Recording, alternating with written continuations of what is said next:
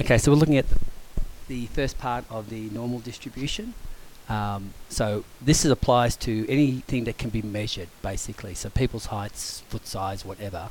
Anything that can be measured will there'll be a spread of scores, and this spread of scores follows a similar shape regardless of what's being measured, and this shape is called the bell curve. Okay, so that's the sort of curve you might have seen before in some studies, and it's called the bell curve. So copy and come across. Okay, so what's happening with the bell curve is at the middle, the highest part is the average, and the average, the mode, and the median are all the same things in the bell curve. So the middle, the median, mode, most common, whatever, and the average are all at this value here.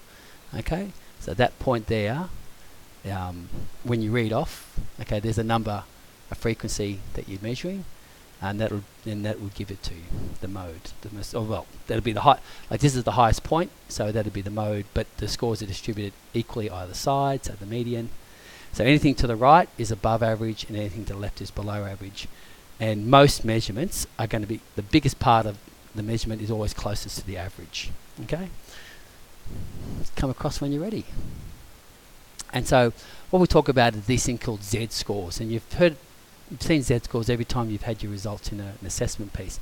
So a Z-score of 1 or a Z-score of -1, okay, represents a standard deviation. Now we're not going to calculate standard deviations at the moment, but a Z-score of 1 means you're one standard deviation ahead or one standard deviation below.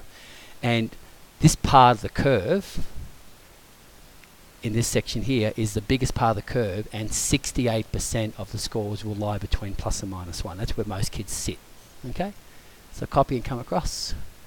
When you have plus or -2, you have 95%, and when you have plus or -3, you have 99.7%. So most of the scores, it'd be very rare to get above or below plus or -3.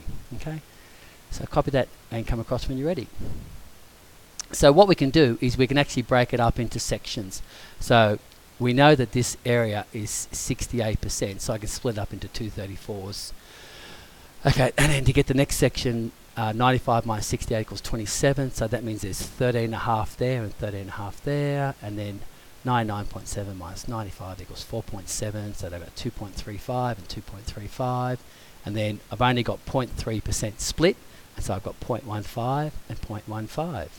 And when you add up all these numbers, you get 100%. Okay, so copy that because that's going to be useful when you do these questions. Okay, so what we've got. So we've got the average in a maths test was 70 with a standard deviation 10. You didn't have to calculate it, you were told it.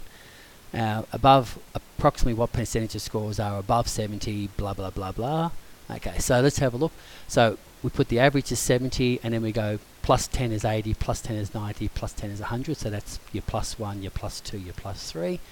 And then your -1, your -2, -3, -1 lot. Okay, so what's the score above 70? Well, that's the average, so it's going to be 50%. What scores between 60 and 70? So it's going to be 30, or it's actually 34%, not 34.